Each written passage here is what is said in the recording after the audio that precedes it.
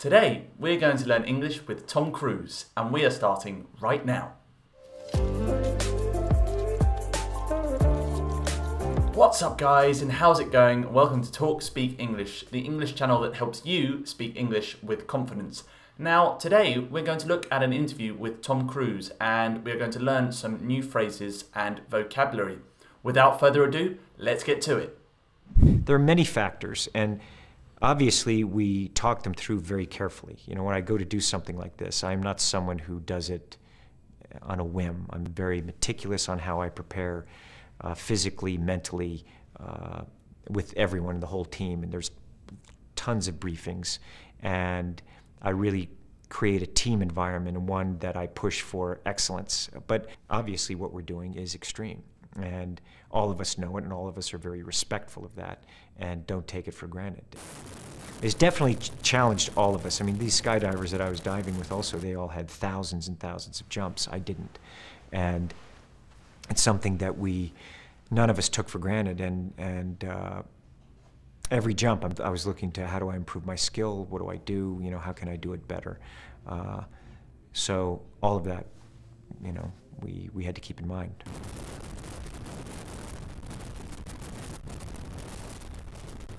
Once we got that last take, that was a wrap. We finished the movie. And we don't get a chance to come back and get it again. So McHugh and me, we just looked it over and called the crew together and showed them the take, and, you know, we were just all there. It was like we all made the decision together.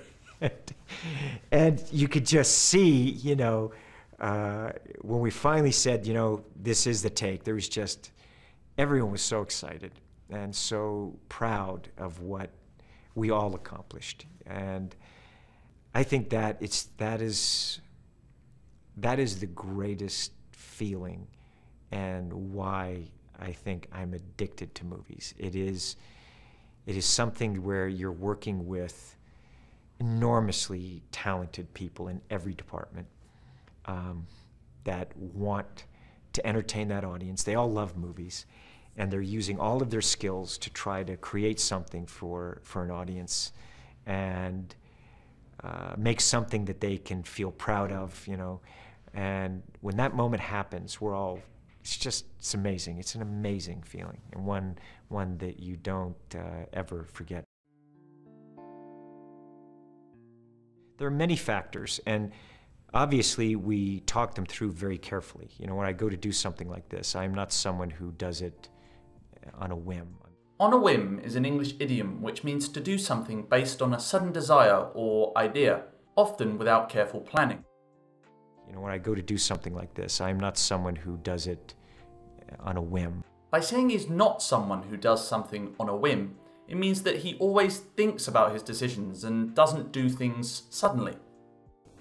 I've no compunction about sending you to your death, but I won't do it on a whim. You let the enemy walk in and take it on a whim. Always you cast a poor reflection on me.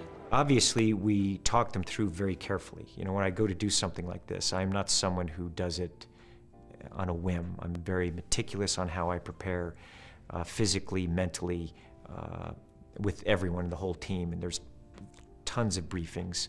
And so a ton is an informal noun in English, and when we say tons of something, it means that there is a large number or amount of something. And there's tons of briefings.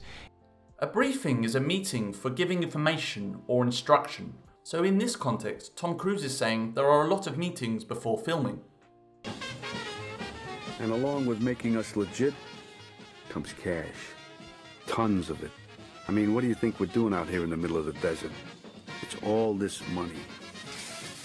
Did you ever collect anything, Dale? Boy, don't get me going on this. What do I collect? Yeah, tons of stuff. I mean, Encyclopedia Brown. like new Beanie Babies, which makes no sense. There was a battle. What's up guys, how's it going? I hope you're enjoying the video and you're learning lots of new phrases and vocabulary. Now, don't forget, if you're new here and you want to learn how to speak English with confidence, why not start now by subscribing and clicking the bell so you don't miss anything.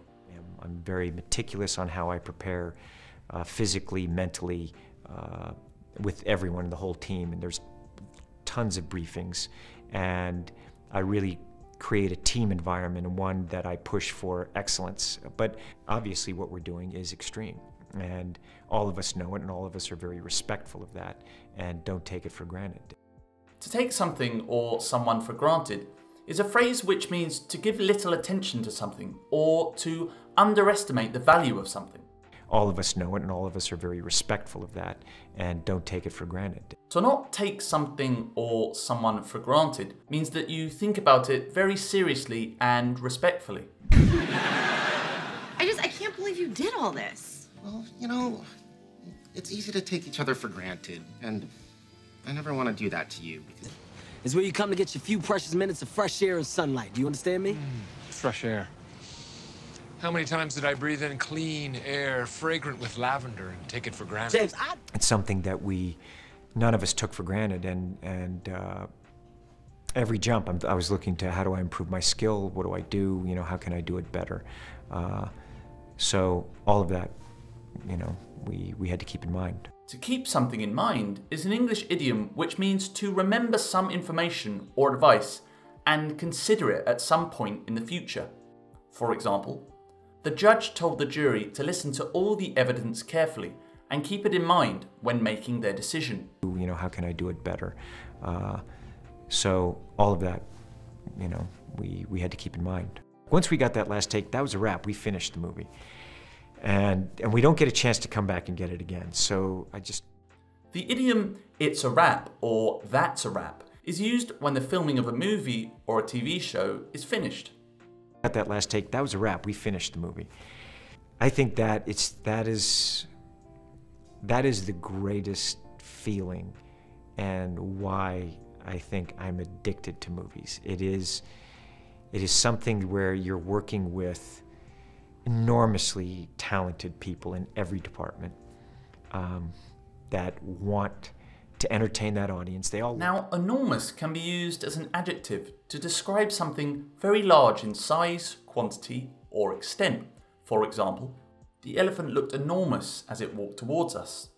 It can also be used as an adverb by adding ly to mean extremely or very much. For example, the TV show Friends was enormously popular in the 90s. It is something where you're working with enormously talented people in every department.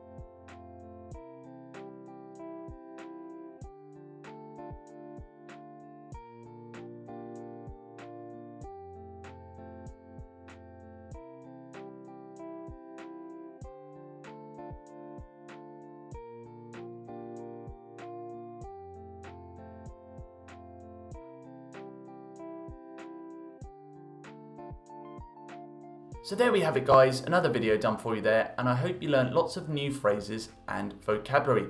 Now, if you're new to this channel, why not check out some of my other videos, but also subscribe for more great content. Once again guys, thank you so much for watching, and I will see you next time.